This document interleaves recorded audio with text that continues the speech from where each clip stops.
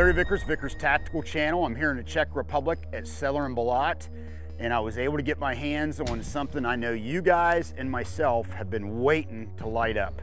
The HS Produkt VHS assault rifle, bullpup.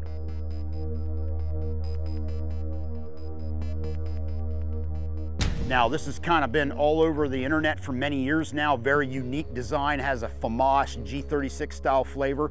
This is the latest version, kind of a product improved version of the earlier VHS.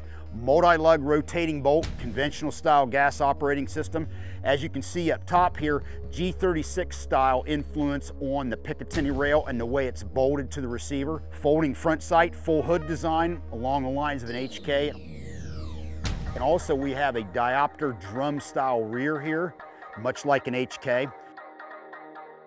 Charging handle goes both ways like a G36 and also has, as you can see, kind of a FAMAS flare to it. Uses unique magazines, very much along the lines of a SIG 550 or a G36 mag, and it has the lugs that allow them to be clipped together. Interestingly enough, left and right-handed eject, so you can easily switch between the two, much like a FAMAS, and there's ejection port covers on both sides of the gun. Selector's interesting in that the horizontal position is fully automatic. Angled up, it's safe. Intermediate position between the two is semi-automatic. Cyclic rate of fire is supposed to be 850 rounds a minute, but I can tell you, I did a little preliminary fire earlier, and I can tell you it seems much higher than that. Like I said, 5.56 NATO, detachable cheek piece, but also the buttstock is spring-loaded and easily retractable.